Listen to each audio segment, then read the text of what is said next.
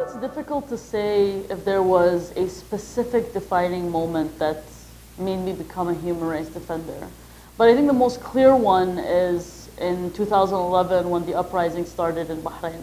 And I took to the streets, standing there in the middle of the roundabout in Bahrain, calling for freedom, for rights, for democracy. I'll never forget that feeling, as if you've been underwater holding your breath for your entire life. And then you come above water and you feel what it feels like to breathe oxygen for the first time in your life.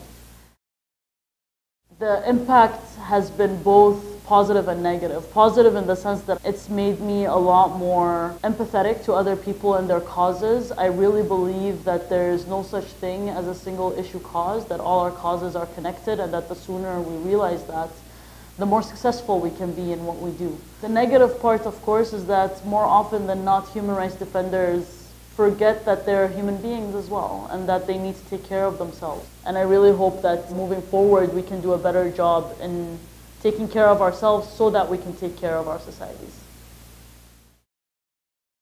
Looking at the protesters in places like Iraq and Lebanon and Sudan and Algeria, taking to the streets and continuing the good fight, it really shows that no matter what governments do, no matter how much they learn from each other on how to best repress and oppress, we still have the ability to take to the streets and demand change.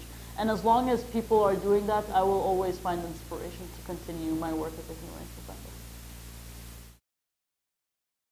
Whenever I think about my hopes for the future, my thought immediately goes to my 3 nieces and nephews.